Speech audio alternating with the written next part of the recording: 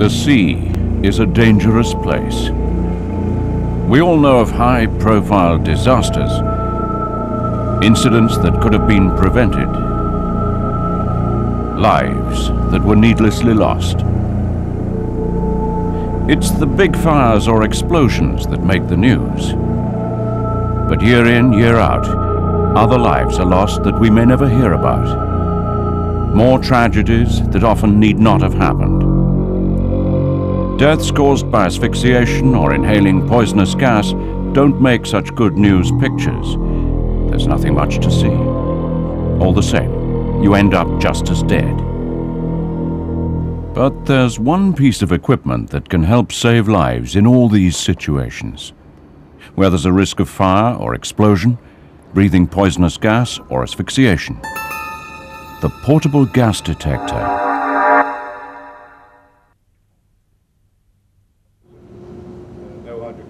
Safety procedures, like the issue of entry permits and permits to work, are vital. They're part of what keeps you and any people for whom you are responsible safe. The danger is often easy to miss. No matter how well trained someone is, they might forget, for instance, that even if they're working in the open air, gas can still be a problem. It only takes a minute amount of some gases to cause injury. What's more, many gases have no smell at all, and most are invisible. And as well as that, the problem can be extremely localized. So if someone's working very close to a purge pipe and gas is escaping from it, even though there may be no risk at deck level, at head height, it could be very different. And they may not realize until it's too late. Portable gas detectors play an essential part in many safety procedures. They're designed to help protect you, the people you work with, and the ship or installation where you work, in situations that can easily become life-threatening.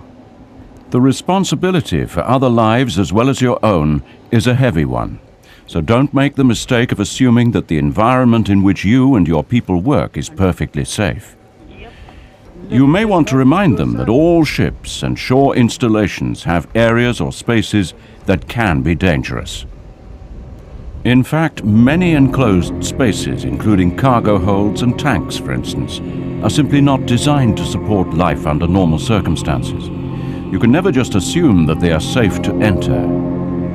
And many areas are unsafe only part of the time, which makes them more dangerous still. There are a huge number of reasons why a space might be or might become hazardous. For instance, a cargo like oil can give off hydrocarbon or hydrogen sulfide vapor. Both can be deadly. Some cargoes can give off flammable or toxic gas, perhaps from leaking containers or packages. Others can react with each other and give off poisonous vapors. For instance, if bleach and acid-based cleaning fluids are mixed, they can give off chlorine. Imagine this effect on a large scale. A number of bulk cargoes, timber, swarf, or scrap metal, for instance, can absorb the oxygen in the atmosphere. If the space they're in isn't ventilated, the air may not be fit to sustain life. Nearly all ships use dangerous refrigerant gases, not just those with refrigerated cargoes. Steel tanks can get corroded, a process which also absorbs oxygen. There can be a risk of combustion, and also the presence of poisonous gases if the tank has previously contained hazardous or toxic products, or contaminated ballast. Yet all too often, seafarers who should know better take unnecessary risks and allow people to enter a space that is ventilated either poorly or not at all. And once they're in that space and things begin to go wrong, it may already be too late.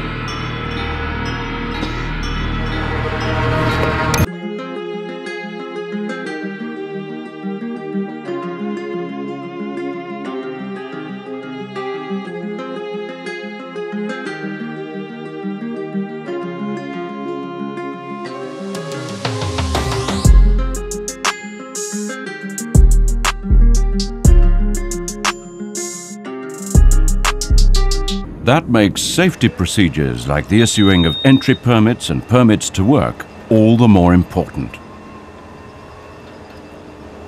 This program concentrates on gas detectors, which form an important part of safety measures of this kind. For more general information about these procedures, you'll need other training or further reading. Later in the program, we'll look at how to make sure gas detectors are working in the way you want them to. Because if you use a gas detector and it's faulty, or you don't operate it in the right way, you could face the worst of all worlds. Thinking that someone is protected when they're not. That's the way many accidents happen. So first, let's look at the three main problems that you can check for with portable gas detectors. The risk of fire or explosion because there's flammable gas in the atmosphere. The presence of toxic, that's to say, poisonous gases. And whether or not there's enough oxygen in the air to make it safe to breathe. Get it wrong, and any of these could kill someone you work with, or you yourself. Let's look first at flammable gases. So when do we need to test for flammable gas? Whenever the work you intend to do could lead to a risk of fire or explosion. For example, before starting any hot work like welding or gas cutting, or before working on electrical systems like a junction box or changing the bulb in a safety fitting. The circuit should have been isolated before you start work, but it only takes one mistake. What exactly is needed to create a fire or explosion? Three things: oxygen or air, of which oxygen forms a part, a source of ignition, and flammable gas. But just because a gas is flammable doesn't mean that it's dangerous all the time. In the blue area, the gas escaping from this vent stack is pure. It can't ignite because there's no oxygen present. And in this green area, it can't ignite because there's too little gas in the air. It's like a car engine. If there's too little gas, the mixture's too lean and it won't burn. The point at which there's just enough gas in the air to burn is called the lower flammable limit, or LFL. It's also sometimes referred to as the LEL, or lower explosive limit. In the blue area, the mixture's too rich and again it won't burn. This point, where there's just enough air present to allow the gas to burn, is called the upper flammable limit, or UFL. In the red area between the UFL and LFL, the gas is mixed with air in the right proportions for ignition. It's known as the flammable zone. Whenever a pure flammable gas is mixed with air, there's always a flammable zone. This is the danger area. The UFL and LFL can both be measured. The difference between them is known as the flammable range of the gas. Different gases have different flammable ranges. I'm going to test for hydrocarbons and oxygen of 1%. So just Always take precautions where there's a risk of flammable gas igniting. And that means more than just testing for gas. Make sure you follow all the relevant safety procedures. There are a lot of different kinds of gas detectors. Multifunction devices are now common, so make sure when you test that you're testing for the right thing. Usually, when you test for flammable gas, you'll be measuring how near the gas is to its LFL. But many detectors can measure for other things that have nothing to do with the LFL, so be sure of what you're testing for. Among the most common types of flammable gas detectors are catalytic instruments like this one. The catalytic process involves burning minute quantities of gas, but beware. Because they work in that way, if there's less than 13% oxygen in the atmosphere, catalytic detectors won't work properly. In any event, over time, your detector may stop working correctly, or indeed at all, if it isn't properly maintained. Despite this, it may still look as if it is working and that no gas is present. Also, many detectors of this type, particularly the older and simpler models, show a reading that's above the LFL, that's to say probably within the flammable range, the danger area, with one strong deflection. After that, it usually drops to near zero, so if you're not paying attention, you could miss the danger signs. Also common, there's the heated filament type of detector. Because they don't involve any catalytic type burning, they don't need oxygen to work properly. So if you're going to test an atmosphere that's been inerted before crude oil washing, for example, they could be essential. There are also other types of detector which work by measuring things like the changes in infrared or visible light. But whichever kind you've got, you need to use it and treat it properly. The result you get is only as good as the sample you give the detector. For instance, if the tank you are testing is at positive rather than atmospheric pressure, you may get a false reading. It's no use testing if you don't look in the right place. Although most flammable gases are heavier than air, some, hydrogen, methane and carbon monoxide, for instance, are lighter. That affects the way they behave and where you should look for them. Pockets of gas may get trapped, and the situation can change. For instance, as you walk around, you may disturb scale and release vapors, so keep testing. As we've already said, poorly maintained detectors can sometimes appear as if they're working, even if they're not. You can make sure that doesn't happen by looking after the equipment properly. Replace parts like batteries regularly, but don't do it in a gas-dangerous zone. Make sure the designated person has calibrated the detector and set 0 on it. Before you use it, check the date that the instrument was last calibrated and that the batteries are okay. If there's anything you're not sure of, first read the manual. Then check with your supervisor or senior officer or your safety officer. Your own personal safety and the safety of others may be at stake.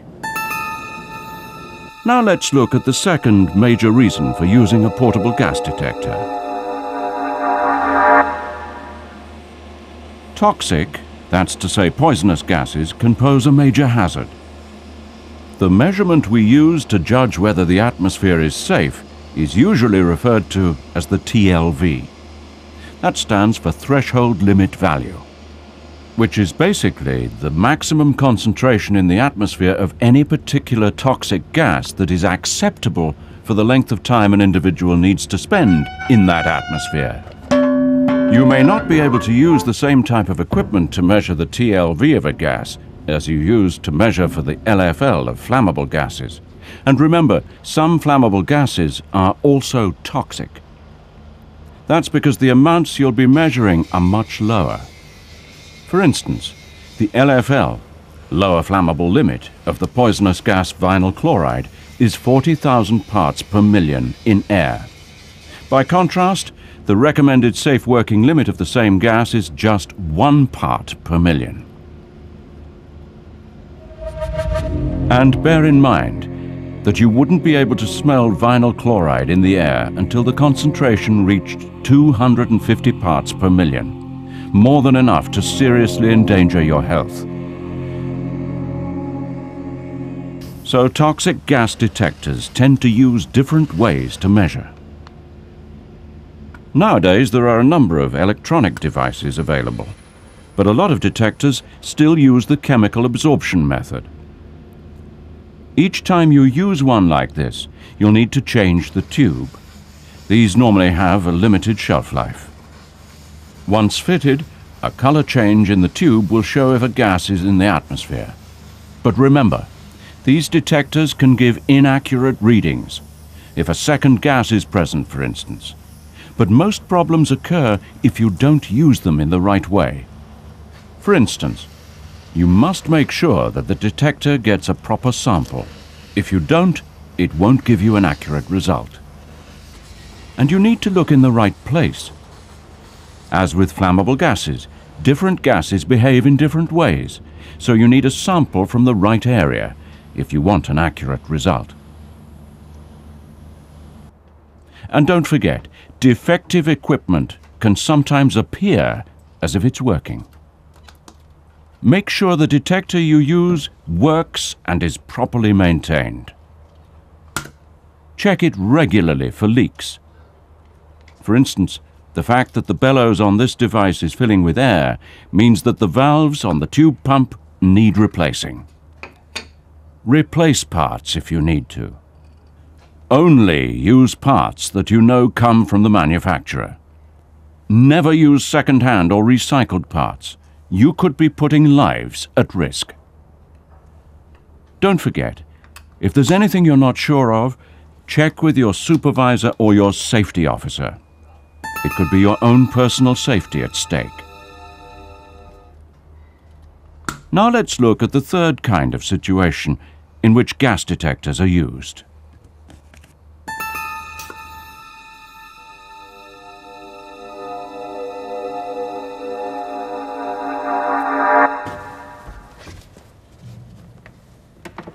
Why is it important to check for the presence of oxygen? If someone wants to enter a space, you must make sure there's enough oxygen in the atmosphere to support life. And since it's also one of the three things that enable a fire or explosion to occur, you may need to check for it to see if there's a risk of combustion. Oxygen also reacts with some chemicals and gases. Even very low levels can cause unwelcome effects like contamination.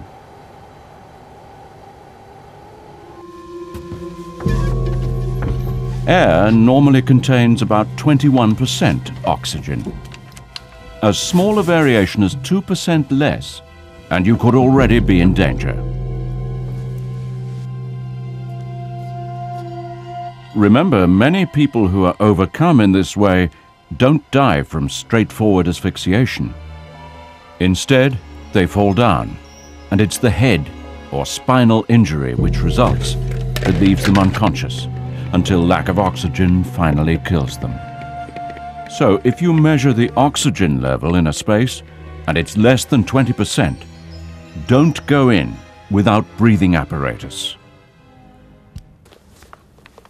The most common oxygen detectors include the paramagnetic types, which measure the magnetic properties of the gas. Cell types measure oxygen's electrical properties, but they can also get clogged with moisture if anyone breathes on the device, either accidentally or perhaps to test it.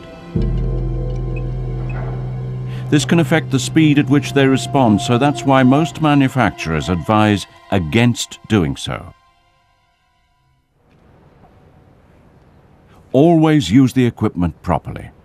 Make sure you're in the right mode or range, for instance. And don't forget, different gases have different properties, different densities, for instance. It's particularly important to be aware of the possibility of pockets of inert or toxic gas where there may be little or no oxygen present. Come on one of these by accident, and you could be very suddenly overcome. And make sure your equipment works and is properly maintained. Replace parts like batteries if you need to, but don't do it in a gas-dangerous zone. Make sure you calibrate the detector and set 0 on it regularly. Follow the manufacturer's instructions when you do. The process is virtually automatic on some detectors, but on others you may need to set 0 with pure nitrogen. Likewise, you may need to use a special calibration gas known as span gas to calibrate the instrument. If you're unsure about anything, read the manual first. Then check with your supervisor or senior officer, or your safety officer. After all, your personal safety and the safety of others could be at stake. Now let's look at some of the most important points you'll need to remember. Portable gas detectors are one of the tools you can use to help protect your own life and those of the people you work with. They can and do save lives on all ships or shore installations, even the safest and most sophisticated. In fact, using gas detectors properly is one of the things that makes them safe. Take them seriously. Use a portable gas detector whenever you need to. Follow company procedures. Be thorough. Whatever others may say, don't treat it as a chore. Lives are at stake. Some detectors are small enough to carry in a pocket, particularly the types that are sometimes referred to as personal monitors. Most of these offer continuous testing, rather than the one-off tests available with other types. By far the most sensible way to test is while you're still in a safe area. So if you are using a personal monitor, don't be tempted to just enter a space without testing the atmosphere first. The warning it gives you could fall on deaf ears.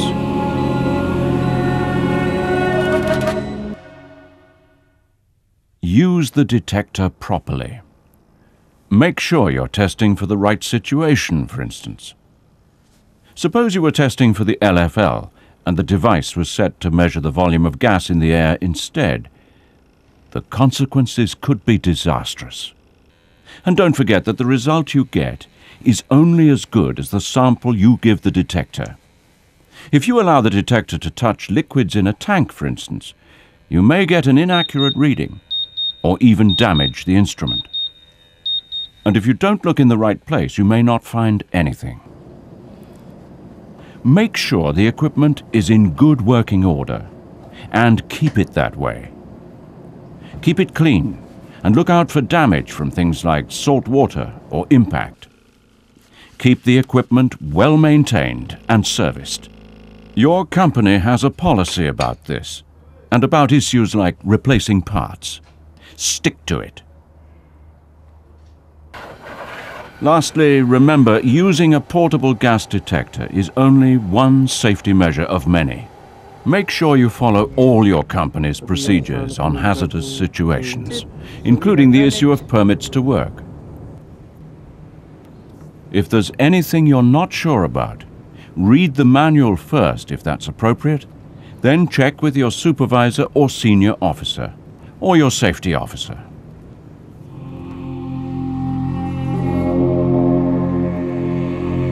Using gas detectors properly can help save lives, and that could include your own.